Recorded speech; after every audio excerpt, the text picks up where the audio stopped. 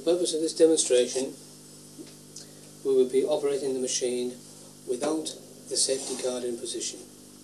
We will operate it with it in its raised position, allowing you full view of the operating blade and the cutting head.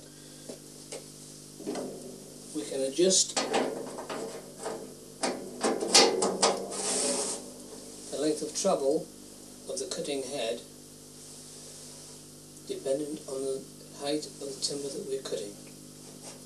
Here we're only cutting a small amount down. We can therefore lower and lock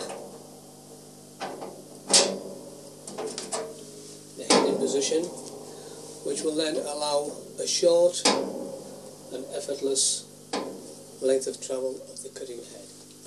By operating the hand lever at the front of the machine, we can then draw the cutting head to and fro, allowing us to make small or large cuts into the cockbead depending on the hardness of the timber.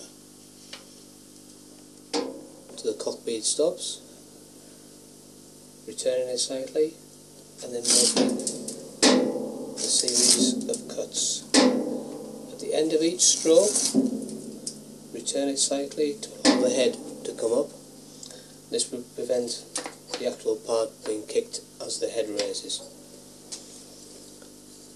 That's our first cut in the style. We then bring the centre stop forward and lock it. We then take the centre rail section, place this against the stop, like so, bring the head forward and make a clean cut for the 45 mitre. Turn this over to the opposite side, bring the head forward again and make a clean cut.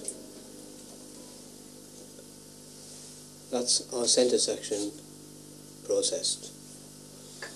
We then find it fits exactly into the centre cutout in the style.